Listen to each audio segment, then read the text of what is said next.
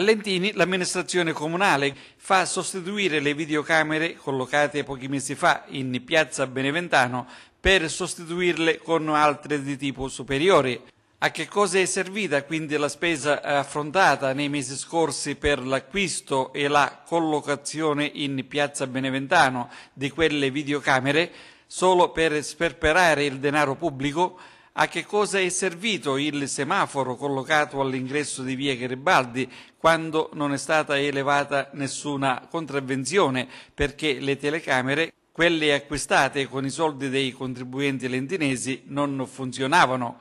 Anche il neoassessore al bilancio quindi si dedica alle pazze spese, mentre non trova poche centinaia di euro per fare manutenzionare l'ascensore nell'abitazione della giovane diversamente abile Cristina Spitaleri, che non può uscire dal secondo piano della sua abitazione perché l'ascensore esterno realizzato dal comune nel 2003 non funziona, perché l'amministrazione comunale non riesce a reperire nel bilancio 400 euro per le spese di manutenzione dell'ascensore.